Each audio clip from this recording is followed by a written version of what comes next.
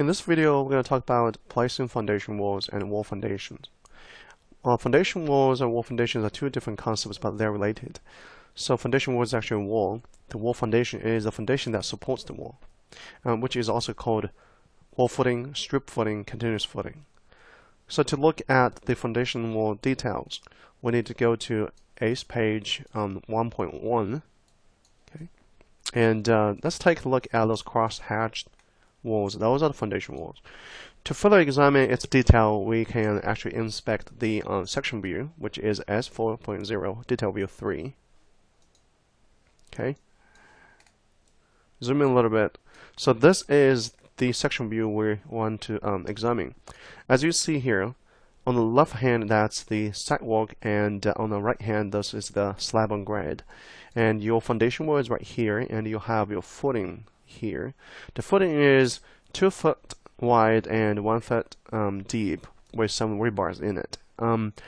Now, it is kind of tricky here because the foundation wall actually extends above ground and eventually will become the regular side concrete mason wall.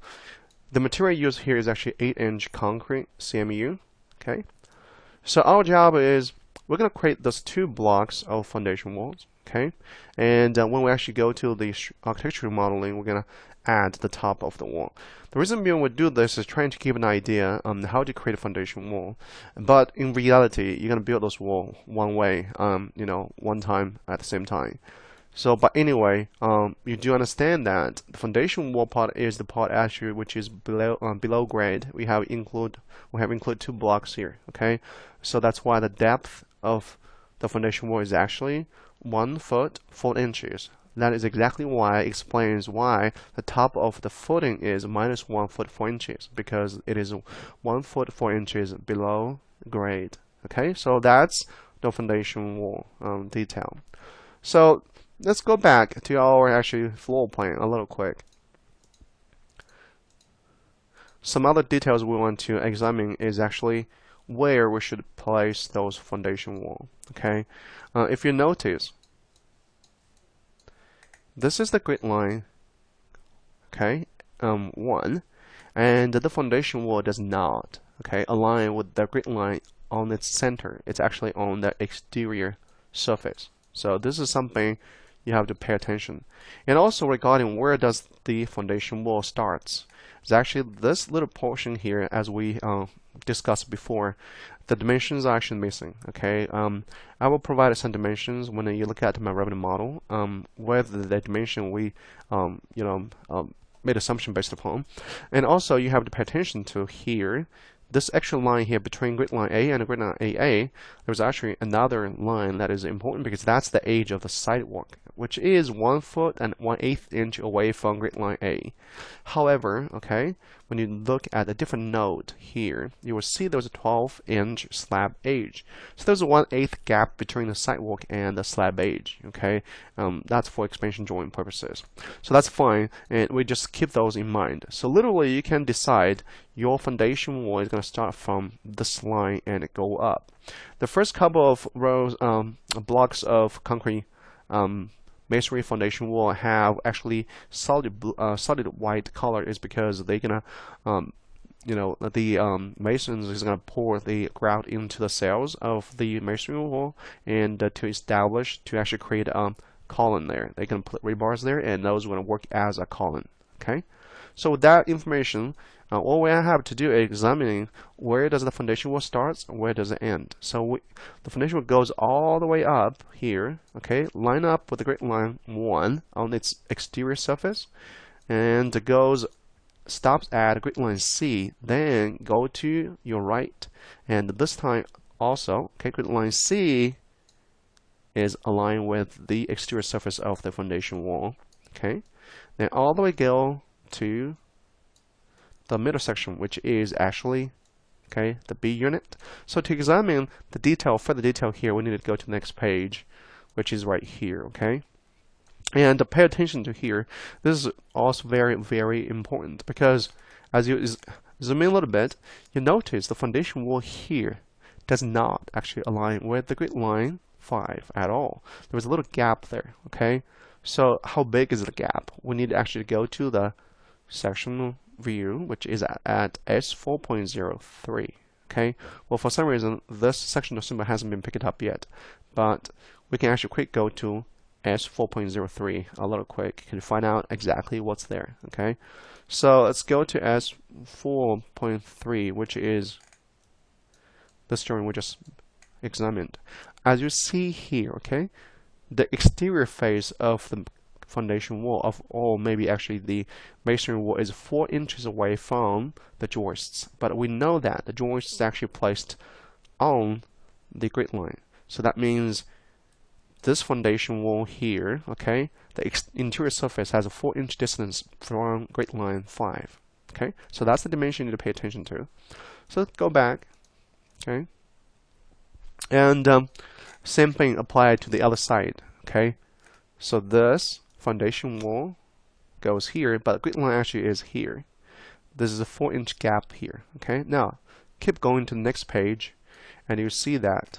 Okay, foundation wall goes here, and again align with grid line C on its exterior surface, and go down all the way. And also you notice, okay, the exterior surface align with the grid line 12 all the way down, down, and stop right here. Okay, which is actually on the edge of the slab edge. So that's the dimensions we need to cover for the foundation wall. Let's go ahead and place the foundation wall. Okay, so go to your Revit. Okay, and what we're going to do is place some foundation wall. There's one issue I have to resolve as well, because we're at a 0, 0 level, and if we place the foundation wall, it's actually going all the way down to -144 inches. So you probably would not be able to see the foundation wall at this view. Let's try that, see how that works. So go ahead and go to your structural wall, okay, and we're going to choose the 8-inch masonry wall. Okay, and this time we're going to choose the alignment to be the finish face exterior, because we know that it aligns with the exterior, with the grid line on the exterior surface. So this is what I'm going to do. Starting from here, okay, I create a little line here. Okay, this is called a model line, and actually was really set at the slab edge. And I can click on that, and as you see, the wall will go ahead, okay, align with the grid line 1 on this exterior surface. So let's go all the way up until grid line C. It stops right here, okay, and moves all the way to your right until you hit the grid line 5. But remember, it does not go to grid line 5 all the way. It actually, okay, have 4 inches away from it. So how do you get that 4 inches? That's fine. We can actually adjust that later on. So we'll just move it here, approximately here, and keep going. Okay, keep going all the way up to grid line D, and keep going all the way to grid line 8. Go down again. Okay, and go all the way to grid line 12, and all the way down here to this green line I set up previously. Okay, so then click on escape to finish the command twice, escape twice. Now, to learn how to create a model line, it's actually pretty simple. If you go to your search tab and there's a model line command, that's the model line. You draw a line and make sure that distance is actually 1 foot 1/8 inch away from grid line A, which exactly is this line we looked at a moment ago, which is the solid line right here. Okay, so now let's fix the problem here regarding how far away this wall is. Okay, so according to the section view we looked at a moment ago here, it is 4 inch between the interior surface of the foundation wall with the joists, which also is the grid line 5. So what we have to do is this. Okay, so go ahead and go above here. Okay, and we just have to move the wall a little bit. Okay, And what we need to do here is adjust the reference, the temporary dimension. This is called temporary dimension. It's reference line. We need to measure the distance between this straight line with its interior surface. Obviously, here is actually at its center. So what you're going to do is you're going to click on that little blue dot right there. Okay, it actually goes to the interior surface. If you click again, it goes to the exterior surface. Then click again, it goes to the center. So it cycles through those 3 different places. So all we have to do is put here and put a 0, 4. Remember that 0 spacebar 4 means 4 inches. Okay. On the other side, okay, same methodology. Okay, and move my mouse, move the wall a little bit to its right, a little bit further, and click on the wall itself. Okay, now the dimension is actually dimensioning something completely irrelevant to this straight line. What you can do is now a different technique with working with the temporary dimensions. You can click on that blue dot and hold it, drag it all the way, okay, to this particular straight line.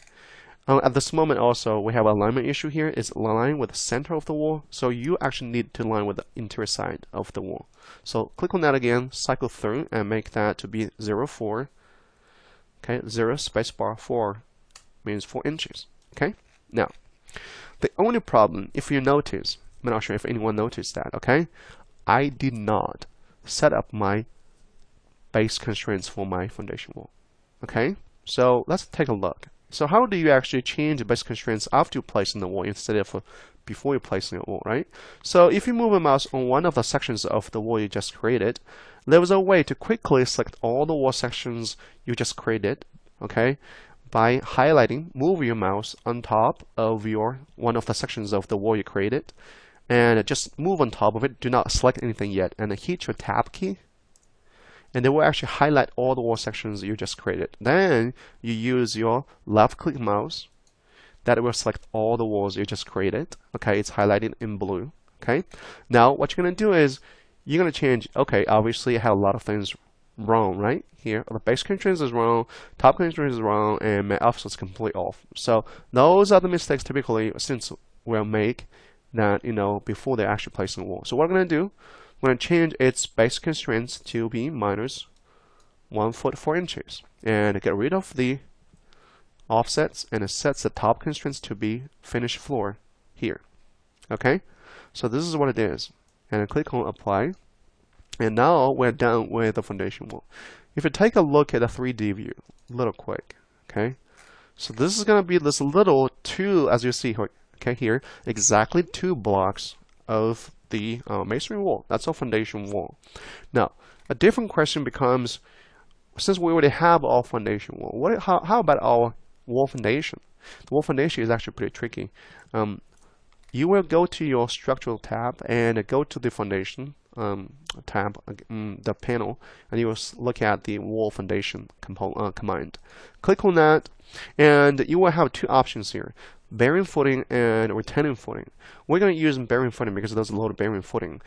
Retaining footing is for retaining walls, so we don't have to use retaining wall, obviously.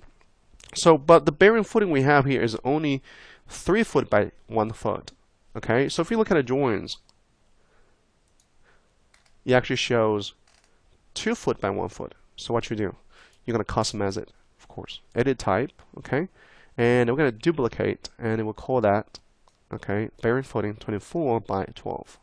So don't forget, you have always to duplicate something before you change in Revit. Okay, so then what you're going to do is you're going to change the dimensions here to be 2 and click on OK. So that is the wall foundation you will need. To place wall foundations is extremely simple. You just have to click the wall you want to, place a foundation underneath. So remember that we can quickly select all the sections of walls by highlighting that wall and click on the tab key and click on left click, and that will place all the wall foundations, okay, underneath the foundation wall. It's pretty cool, isn't it? Okay, so now you should have all the column pads, foundation wall, and wall foundation placed. So that concludes this video, and we'll talk about the framing in the next video.